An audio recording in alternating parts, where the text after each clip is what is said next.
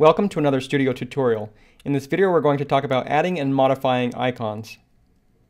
In the Elements panel we can simply drag and drop this heart icon on top of this free text here, and we have a heart icon. But if we want to get a little bit more creative than that, we can expand this Elements panel and click on the Icons tab, and now we have access to hundreds of icons from Material Icons and Font Awesome.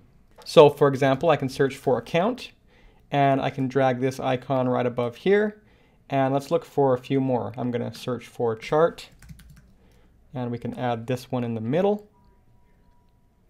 And now I want to search under Font Awesome, and we're going to search for a briefcase now.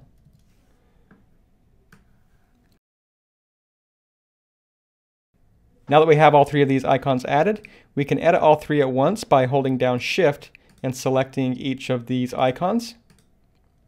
And then in the top bar, instead of using the Box Styles panel, we're going to click on Icon right here. And here we can change the size of these. Let's change them to 36.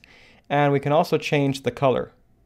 We can then come over to the Box tab, and let's add a little bit of margin here. Maybe let's add 10 pixels to make sure that there's 10 pixels between the text and this icon. And we may want a little margin at the top as well. So as soon as our mouse turns orange, we can drag this up and set a 10 pixel margin. Now let's click away and take a look at our work. And that's how you can quickly add and customize icons within your design.